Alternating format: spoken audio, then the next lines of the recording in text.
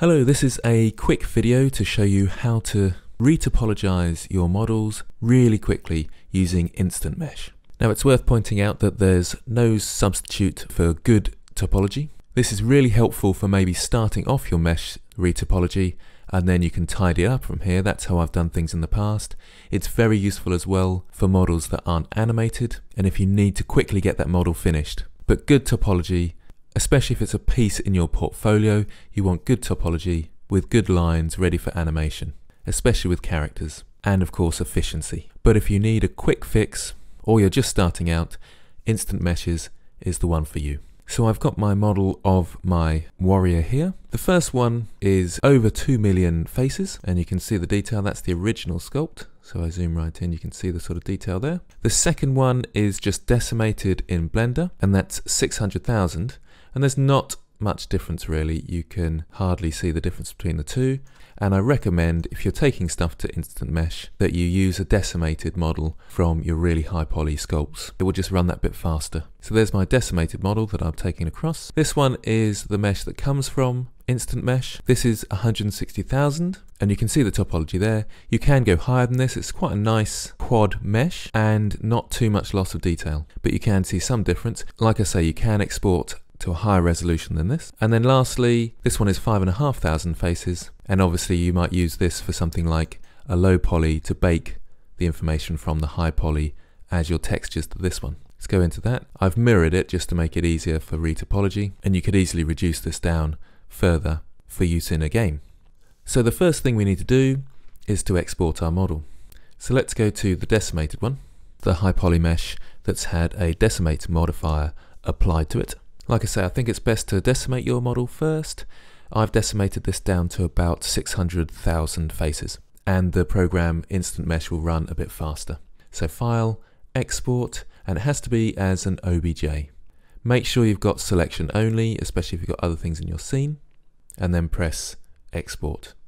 Okay, so if you go onto the website link, which is in the description, you'll see this website and some detail about the publication here. So thanks very much to these people. Now normally you just go to the clone and download thing with GitHub here, but in this case we have to go down to Microsoft Windows here, or whatever operating system you're using. So we download that, and then once you've extracted it, you'll get an Instant Meshes for Windows folder, and Instant Meshes will be inside that. And there's the application. Double click on that, and here it is.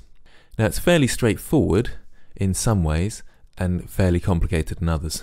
But as a quick guide and a starter's guide, you open your mesh, find your OBJ file, and there it is. So left mouse button to rotate, wheel to wheel in and out, and right mouse button to strafe. So here's your target vertex count.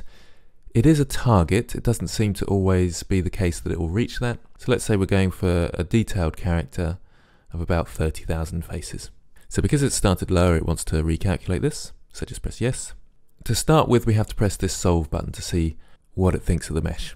And you can see where it's thinking the topology ought to go, the lines of the topology, which is great because you can come to this comb button here. This is the one you'll probably use the most, and you can define how exactly you want this topology to look.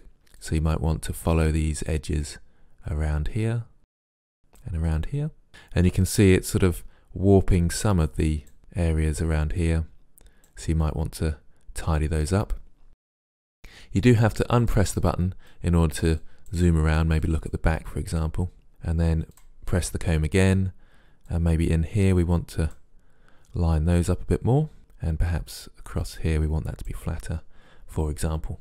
And this is just a quick guide, so I'm not going to go through much more detail, but you can see how that's changing the way and makeup of your topology. You've also got these attractor points, so I'm assuming they're like poles. I haven't used those much. You'll have to experiment with those yourself. And the position fields, that seems to be a bit more again for hard surface modeling. It sort of pinches your lines a bit more and brings them together. You do have to press solve in the top one and in the bottom one before you can export your mesh, it seems.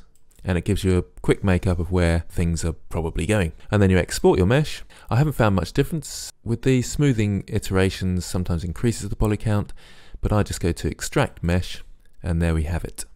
And then save. When you're saving, make sure you put .obj after your title. So warrior test 2.obj, then save, and then let's go back into Blender, File, Import, OBJ, bring in my warrior mesh, and there it is over the top of the other one. Let's just move that to the side. Here's my new one, and it's done a pretty good job. It's pretty similar to this one here, and we are at about 35,000 faces. Now what you'll notice though is that it's marked all our edges as sharp for some reason. So we just select all with A, Control E will bring the edge menu, and clear sharp is just there. So clear sharp, and then when we go back in, we've got our smoothed out model. So we ought to put that there.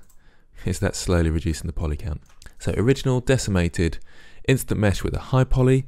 That one was 160,000.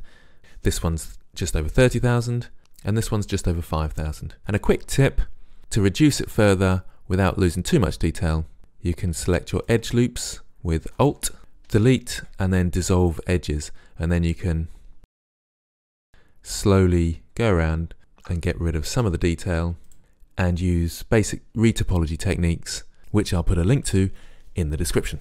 So that's Instant Meshes, check it out. A really quick time saver and a good one to start your retopology off.